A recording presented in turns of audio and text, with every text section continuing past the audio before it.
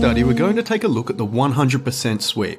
Now, in previous studies, we looked at the cow catcher and how that grip could be used to take down and turn, and also transition into the front crucifix, which could be used to sweep past guard and submit with a neck crank.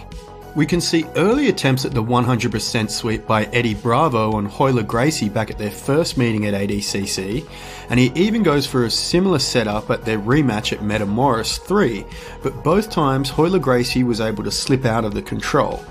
But it is a quality control that we can see demonstrated in some early judo practitioners. The grip is set up when an opponent's head is under your shoulder like off a failed guillotine, and you switch the chin strap hand to an underhook with the other hand then making a gable grip over their back to put pressure on their neck. It's a similar pressure that you'd have with a power half Nelson, and you can see a transition here from a power half Nelson into a position that looks like the end of the 100% sweep. So with the opponent's head underneath your armpit, the pressure is similar to a neck crank, and that will help turn the opponent to get the sweep from closed guard or butterfly guard that can land you in top position. You can transition there after a takedown or from a failed guillotine or a cow catcher by changing your chin strap grip to that short underhook and bringing the free hand over the top. You can see it being used here against the leg mount ride to create a scramble and get back to the feet, as without control of the bottom legs, the neck crank can still turn the opponent, but you won't be able to stay on top. Although this can set up attacking opportunities for the triangle as they post out with the free or uncontrolled arm, or you can see here if they try and pummel the controlled arm back through the inside, it can also lead to a triangle choking opportunity.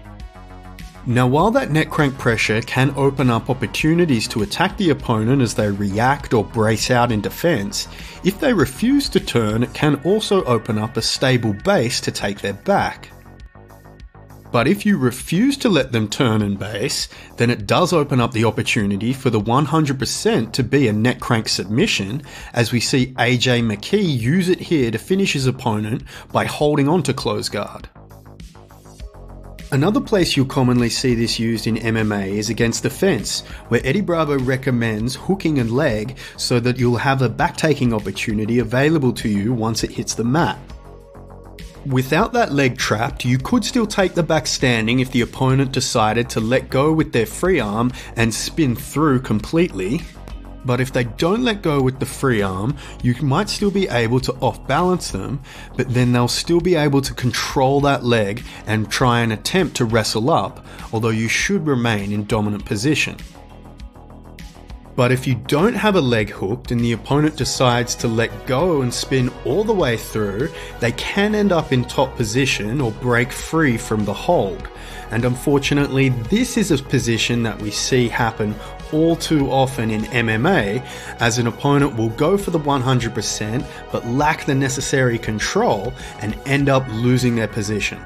But if the opponent doesn't know to spin all the way through, then the 100% sweep is a great way to get them to the mat, and if you did hook a leg, it's also a great way to transition into the truck or the back. And a good finishing option off the 100% sweep is to go straight into our crucifix neck crank, which we looked at in the previous study. And you can see here a 100% sweep into full mount and then transitioning into that crucifix neck crank with two underhooks to get the tap.